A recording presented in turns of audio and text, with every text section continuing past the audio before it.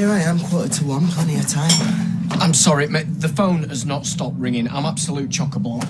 Are you kidding me? I'm not. No, I'm rammed. I'm really sorry, pal.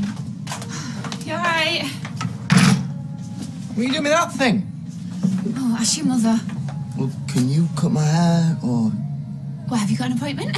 What he has now. The amount of time you've had off, least you can do is pitch in now you're here. Excuse me, David. I've been serving the community.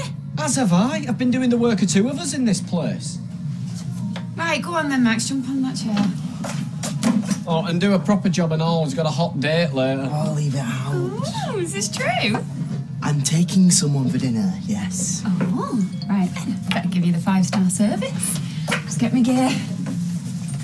Well, what you're looking for is a pair of hinged blades with 2 little loopholes where your thumb and your fingers go, like these. Haha, very funny, David. Not.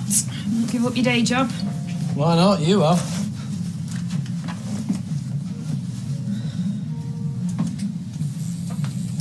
You alright, Max?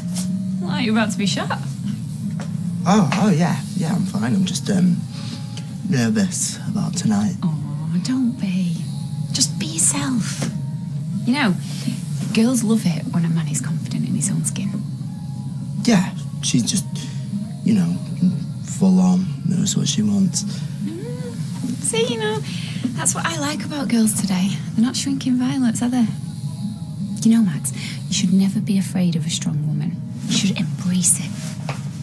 Yeah, right.